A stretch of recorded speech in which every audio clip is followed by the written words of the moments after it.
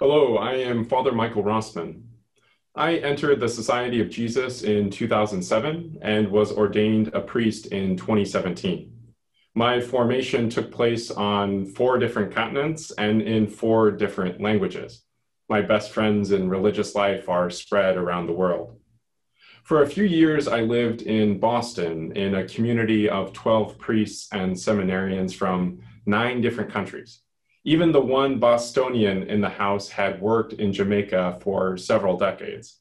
Father Ken had the stereotypical accent from Boston, but his world and his heart were bigger than Beantown.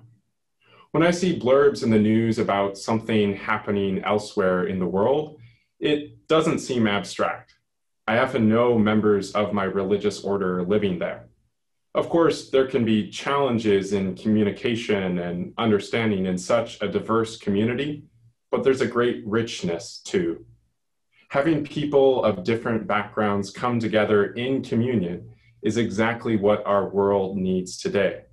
I believe God is still calling women and men to holiness, and I am filled with abundant hope.